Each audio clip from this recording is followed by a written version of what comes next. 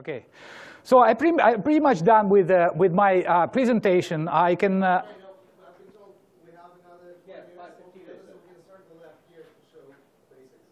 So we still have 20 minutes. Okay, okay. Well, then I will just run through the rest, okay? Just very briefly. So firmware issues, it's a firmware is located in negative cylinders of disk platters. That's so that you know.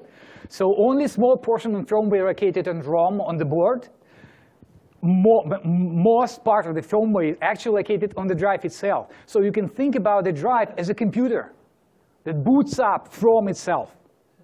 Okay, so it may have hundreds of firmware modules. It's a file system, if you like.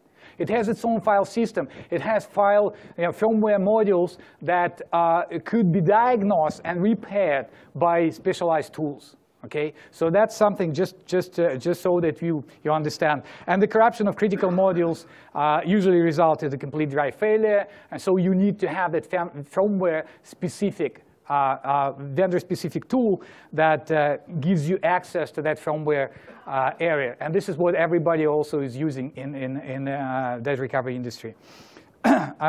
Tools like PC3000, for instance. Now, if you have damaged read-write head or mechanical issue, like a failed head assembly or motor seizure, burnt motor, or head sticking to disk platters, it's all required transplant. Okay, in a clean room. It's all straightforward. If you have any problems within the head disk assembly, that part needs to be swapped. And that's the only way to proceed. The easiest way, by the way, as far as clean room recovery is concerned, is a problem is stuck heads. We call it stuck heads. It's when heads stick to disk platters. So what's happening is when the drive powered off, it's supposed to have enough time to park heads. Okay, back to parking zone. So move out of disk platters. Now, if something happened to the firmware and drive didn't have enough time to do that, the read-write heads will stick to disk platters. So after that, if you power on the drive, it will not even spin up. It doesn't have enough power. Motor doesn't have enough power to unstick heads, if you like. Okay, so that's quite common, classic scenario that has been handled by clean room guys. Okay, just moving sticking heads back to parking zone. Okay, and current monitor, by the way, in DDI has ability to diagnose that sticking problem. So you will be able to see, and we have in the manual how to see the motor by the current consumption graph. When the motor will be trying to spin up and it cannot, you will see that pulses. The motor is trying. Okay.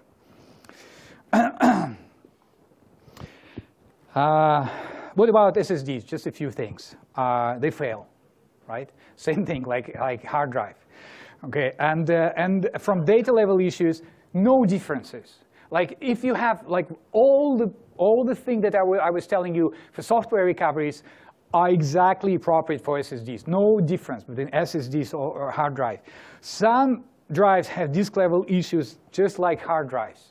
Okay, so SSD or hard drive, SSD may also have bad sectors, SSD may also have read instability issues, SSD may also need to be reset or repowered to continue. It's all the same instability issues. The nature of the problem is different, but instability issues is pretty much the same. Okay, and drive level issues are usually handled by special firmware repair tools or chip-off recovery tools. This is where you actually taking flash memories out of SSDs, read flash by flash, and then you have this dedicated software that reassembled all the pieces together and building logical image.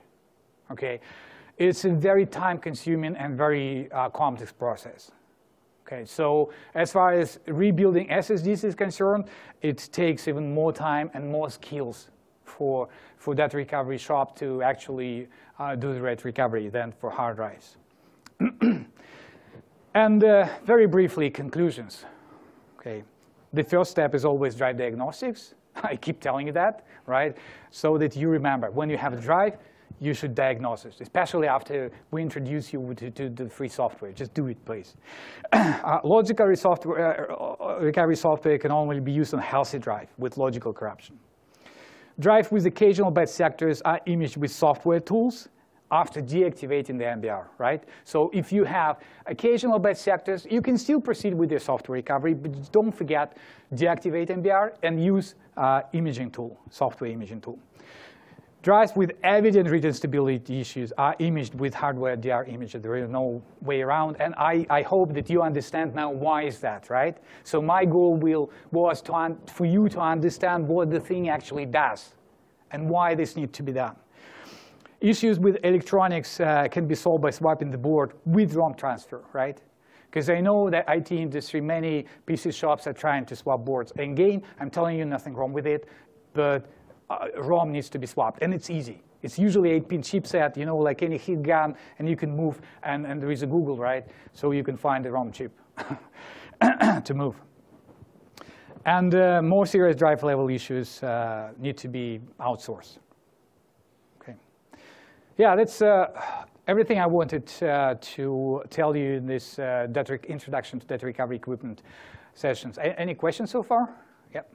Do you have the same issues with potential damage with SSDs in terms of powering them on that you would have with hard drives? Much less, obviously. So the question was about issues that are damaging the SSD. Yeah, with problematic SSD, if you're repowering or resetting, not a lot. So usually what's happening with SSD, if it still survives, okay, and it has media problems, or so-called media problems, have bad sectors and stuff like that, it usually turns off writing subsystem automatically.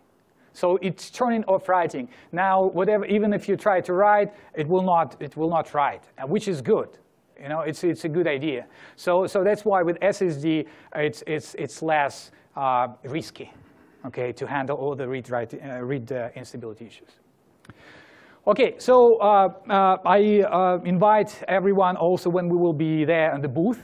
So we are moving with DDI, and we will do a quick lab just to demonstrate DDI. Okay, so what is DDI about, how it looks like, so that you have, you know, like a first-hand experience. We also has T-shirts, right, for everyone. So that's another reason to stop by.